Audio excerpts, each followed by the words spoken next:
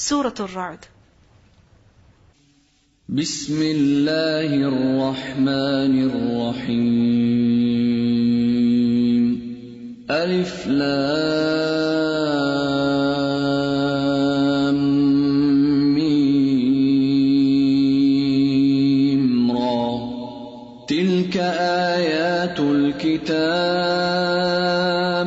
والذي أنزل إليك من ربك الحق ولكن أكثر الناس لا يؤمنون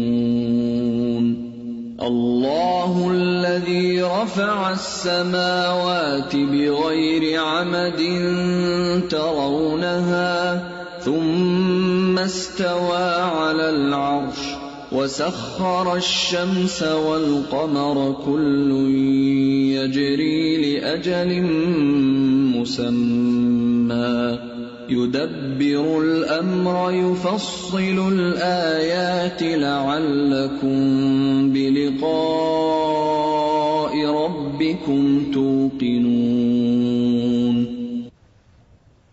Bismillahir Rahmanir Rahim. In the name of Allah, the entirely merciful, the especially merciful. Alif Lam Mim Ra. These are the verses of the book. And what has been revealed to you from your Lord is the truth. But most of the people do not believe. It is Allah who has set up the heavens without pillars that you can see. Then He established Himself above the throne and made subject the sun and the moon. He subjected the sun and the moon, each running its course for a specified term. He arranges each matter. He details the signs that you may, of the meeting with your Lord, be certain. Allah is the one who is managing the affairs of this entire universe. He has subjected the sun, the moon, each is going on its course. يُدَبِّرُ الْأَمْرِ. He manages the affairs. The affairs of who? Of who? Of everything? Everyone. What about your life? What about your health? Allah manages that. Allah has full control over it. And the story of Yusuf a.s. is a perfect example of that. That if something happens in your life, it can only happen by Allah's will. And if you are suffering from something, only Allah can remove it from you. And if some good Allah has decreed for you, no one can take it away from you. Not those who throw you in a well, not those who put you in a prison, not those who accuse you falsely. Nobody can take away some good that Allah has decreed for you. Allah is the one who has full control over the affairs of this entire universe. In fact, He is the one who, when He wills, then something happens. Without His will, nothing happens.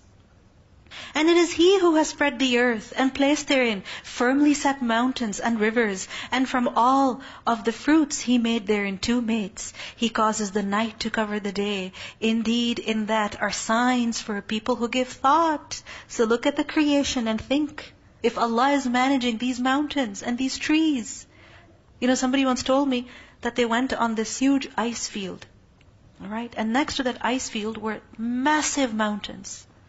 And she said when she was standing there, she walked really far on that ice field, and then there's massive mountain. She said, I felt myself so small. So small. And then she said, I realized that if Allah controls these mountains, if Allah has created, He is looking after the affairs of this massive creation, then what I want from Allah is not difficult for Him to give. If He can create these massive mountains, can He not give me the little that I want? He can. So reflect on the creation. لِقَوْمِ يَتَفَكَّرُونَ.